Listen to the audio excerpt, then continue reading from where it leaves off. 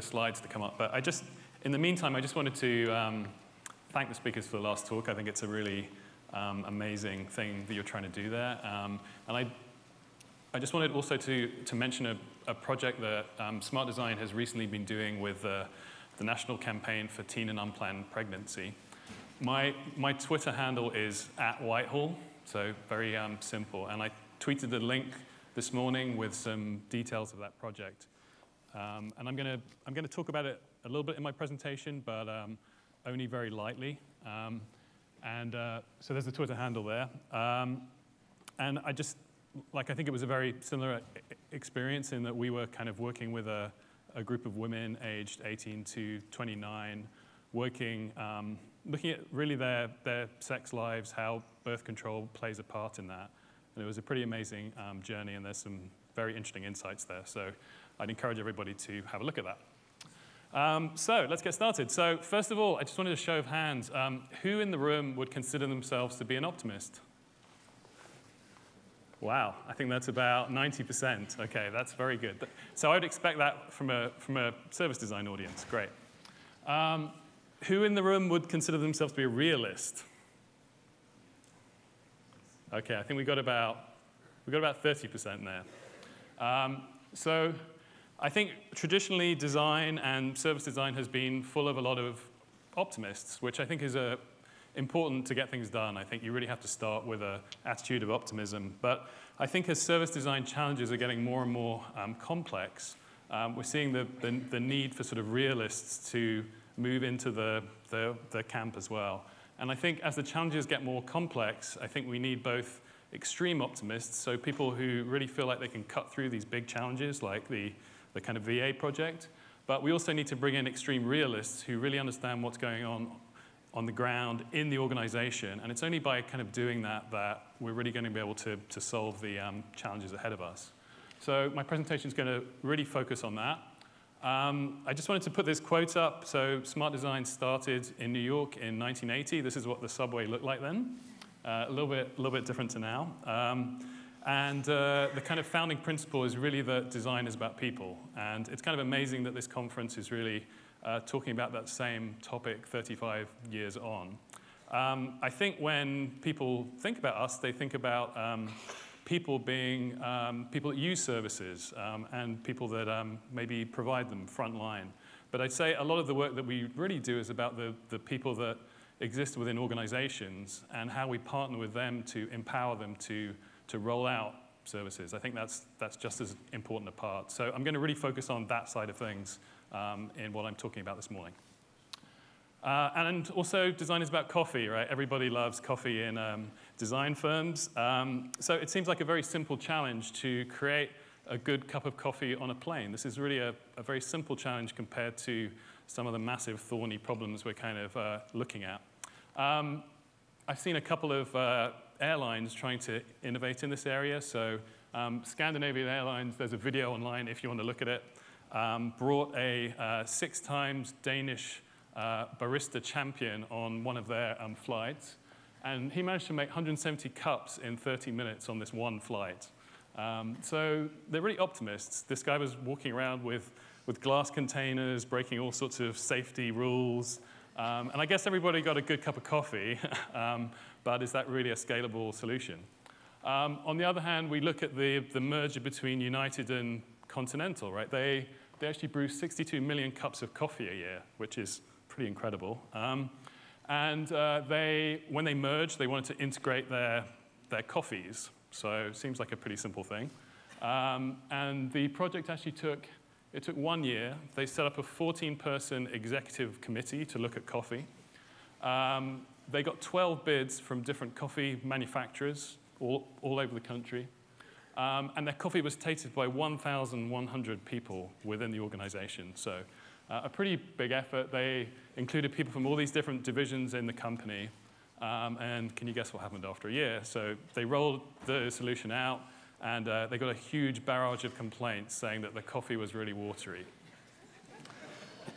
So what they hadn't looked at was that the baskets on the Continental flights were a few millimeters shorter than the ones on the United planes. So the water was leaking over the side and getting in everybody's coffee. So I think it just goes to show the importance of making sure you bring in the right people into these projects. And obviously, there are strategies like prototyping and all those things that are going to make that happen. And I think in sort of general, we kind of think of the sort of back-of-house side of the service blueprint as being the realm of realists. I think lots of realists live in this space. And maybe the customer journey is the arena of optimists traditionally. But I think really the kind of focus has to be maybe kind of shifting that so we have a little bit more optimism with the realists back of house and actually a little bit more realism with the optimists front of house. So I think that's something that is hard to do because I think we are getting this more extreme need for extreme perspectives on programs. So I'm just going to talk about one project that Smart Design worked on. It actually rolled out in the city this month. So in the next 3 years, there are going to be 10,000 taxi of tomorrow vehicles, which was a taxi really that we sort of designed from a service perspective. So really thinking about the journey of the driver and the passenger and trying to create an experience around that.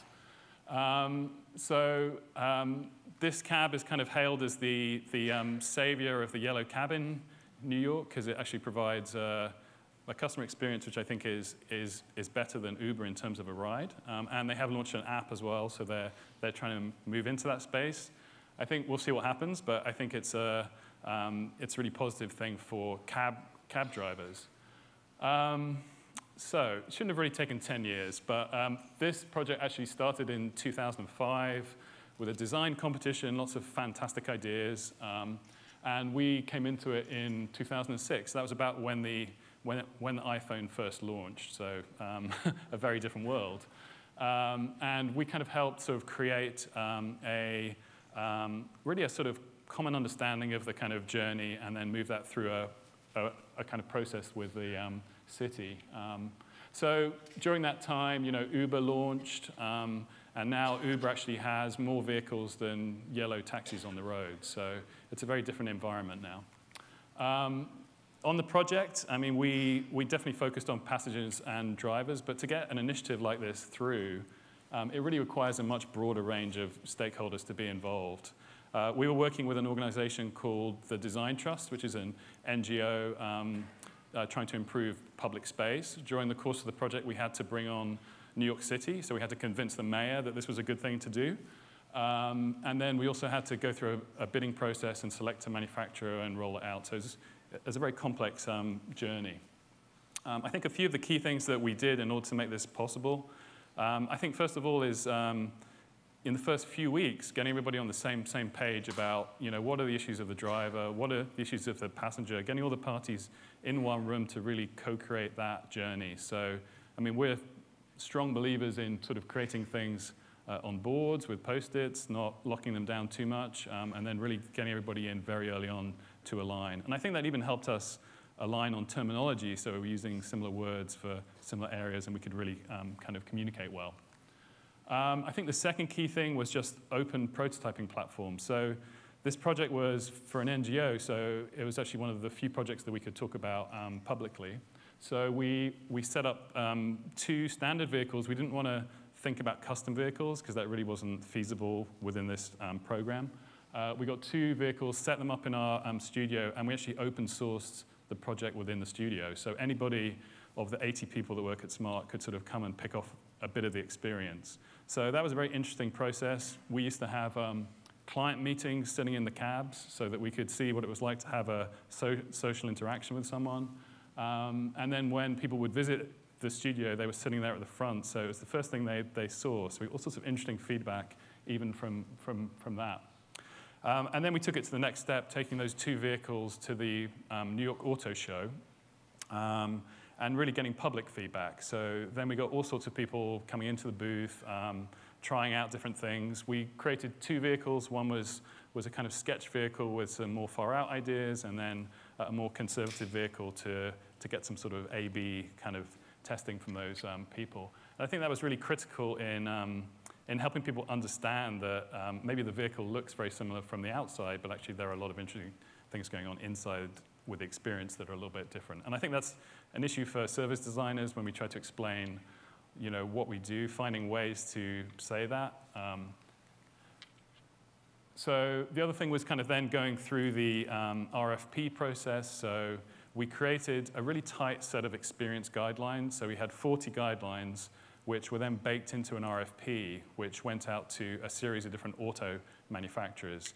And we got a load of interesting bids back. So there was one from a Turkish manufacturer called Kazan, who was going to build a custom factory in Brooklyn manufacturing custom vehicles for the cab. On the other side, we had Ford, who basically had a standard vehicle and painted it yellow.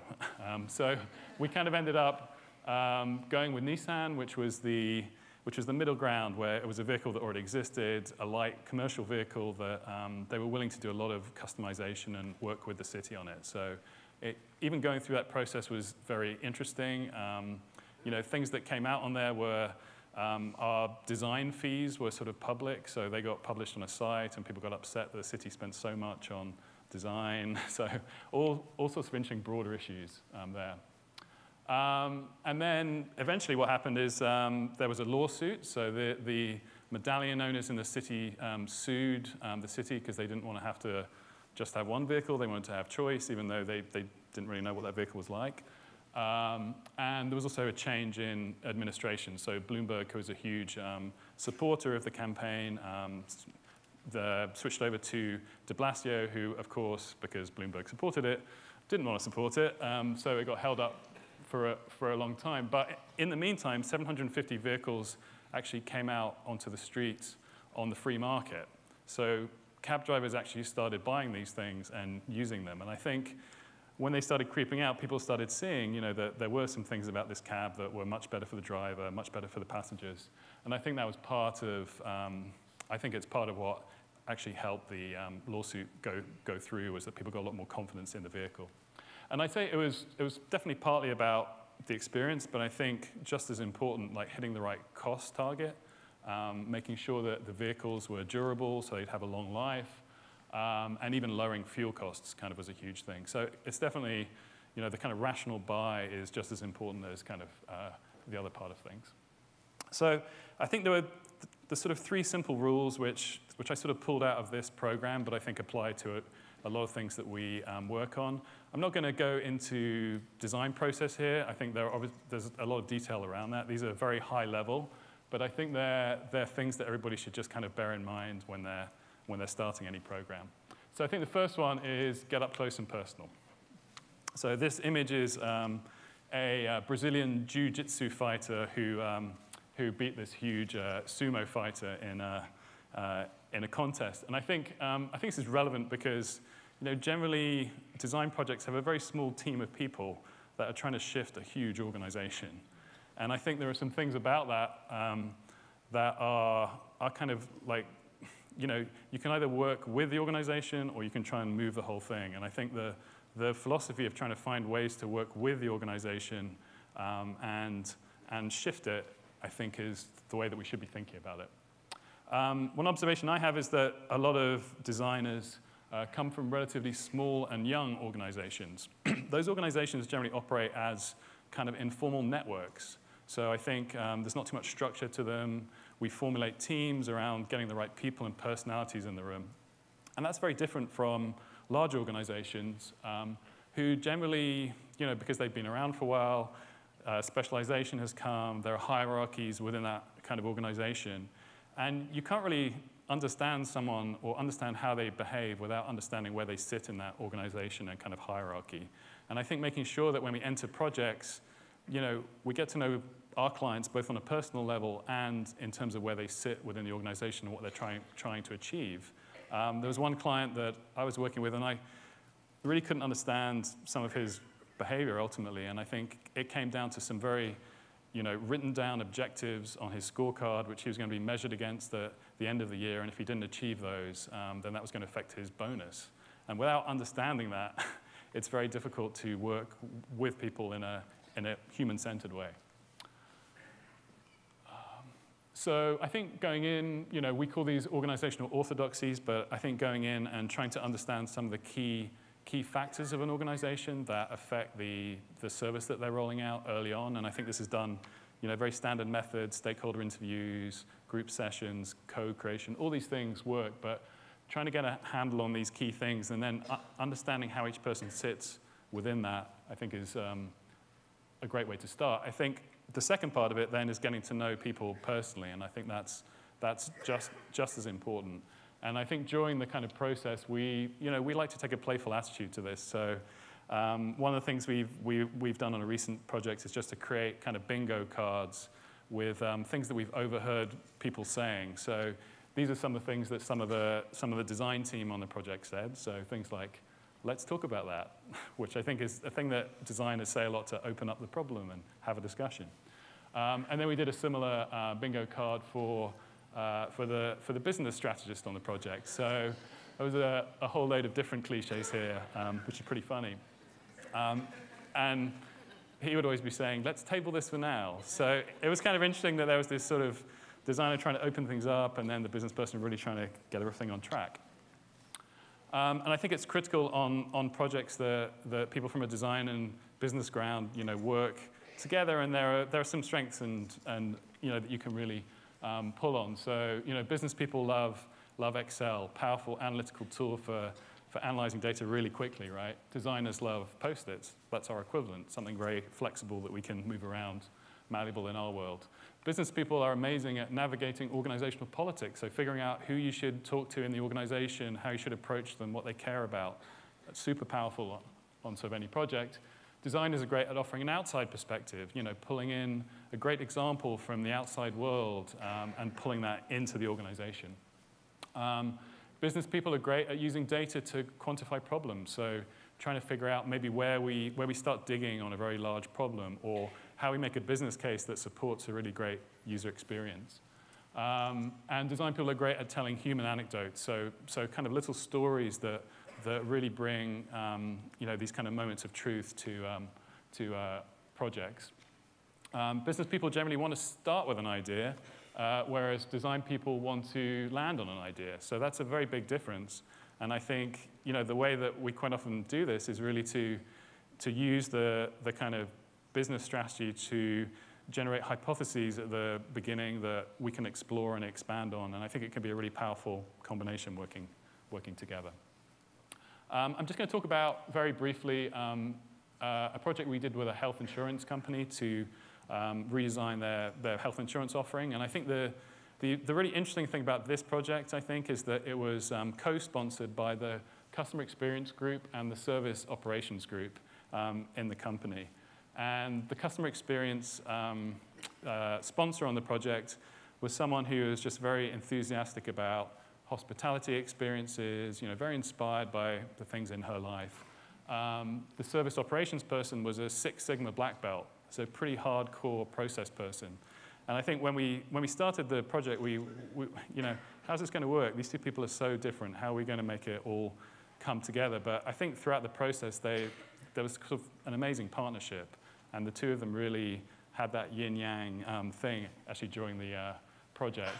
And I'm not going to go into it in any detail, but I think a kind of critical thing, the sort of service blueprint was a really important part of it, because I think it enabled the service operations team to go into the organization and create sort of process maps, understand different things in the employee experience, whereas the customer experience team, and we were working with kind of both, was then going into the outside world with customers and clients. And I think we identified some interesting gaps which actually connected those two things. So that was really important. Okay, I'm not going to recap. So second thing is just, I think it's really important during the project to focus on getting people out of their personal space and their worlds. This is my morning cycle over the Brooklyn Bridge. I find sometimes when I'm lying in bed, I'm an ultimate realist, and I'm thinking about all the issues that are coming up during the day. But as soon as I get on my bike, I get some objectivity, I feel inspired. And I think that sort of general philosophy, I think, applies to the way we like to work with teams on projects as well.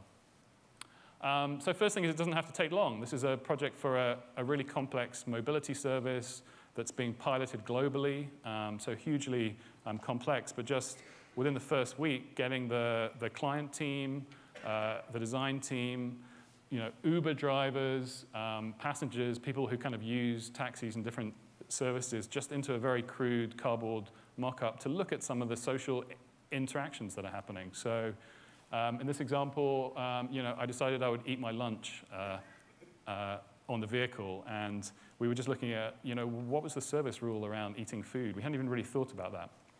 So 5 minutes left, so I'm going to hurry up. I just want to talk quickly about just process. So I think in general, we've been moving towards a model where we kind of try and set up a piloting platform on a project. So in this case, it's a learning lab in Sao Paulo for a drinks company looking at a new technology platform. And then use that as a place where we can go and learn throughout the course of the project. So a place, again, that's outside of our office, outside of the client's office. And we can generate a series of sprints where we can continually learn. And I think this enables us to be less kind of cautious about taking risks, because we can try something out that's a bit more risky in this first sprint, knowing that we're going to learn from it and move to another one. And I think that kind of philosophy of sort of creating a portfolio of ideas rather than just pushing one idea through is very important. And then just kind of wrapping up, I think I'll wrap up here. This is the project that I mentioned at the beginning. This was a campaign, an awareness campaign for two methods of birth control, the IUD and the implant, which are really highly effective methods of birth control. We worked for a year with 64 women all over the country, understanding their relationships, their sex lives, how they thought about birth control. I was the creative director on the project. I never met any of the women. So obviously there's kind of a lot of nuance to doing this research, which is a very interesting aspect to it. But it's at the point now where we've created a series of pilot campaigns which are going out to communities all over the country. This launched this week again, so it's very kind of fresh. And I think this approach is really, we're really looking to kind of find out what should be the elements of a national campaign. So we want to start off by understanding reactions in different communities, looking at the different engagement methods that we're offering, and then figuring out how we iterate our way to the right solution. Just a few things you can find if you go to the website. There's a really great insights booklet in there that kind of pulls out some of the key insights that we found through our work. One of the interesting things about this is this has now gone out to the healthcare provider community. So the campaign was targeted at young women, but it's actually helped healthcare providers figure out how to have a better dialogue with their patients. So there's been a lot of talking at conferences and trying to convince people within the healthcare community that there are different ways. For example, they were talking about these methods as highly effective. We said they should be describing them as low maintenance, which is like a very different mindset. And there's a microsite, so we can go in and sort of track how all these campaigns are kind of going over time. So I'm not going to go through the last one, but I think the third thing is just about trying to make sure that your project goes viral within the organization. And I think service designers work on a lot of very complex tools. And I think some of the key things here are really just trying to create things that can be shared sort of virally. So we tend to think like experience principles are really great things for sharing, because they can be applied to all sorts of problems as we move along, whereas a service blueprint is a very dense thing to kind of go through. And then the other thing is just creating artifacts that actually go viral, like videos, but then also thinking about when you should create things that are physical, which have a longer life. So there are some things that should be books, that should live on people's desks within organizations, so that we can get much denser information out as well. So I think thinking about all those things so that you really, within an organization, there are people that you know are going to be engaged in the project, but there's the people that you don't know are going to be engaged. And I think getting the message out more broadly so you can draw people into the project, sometimes from really unexpected places, is kind of really powerful. I'm just going to go to the last slide because it's just good. There you go. Okay, thank you very much.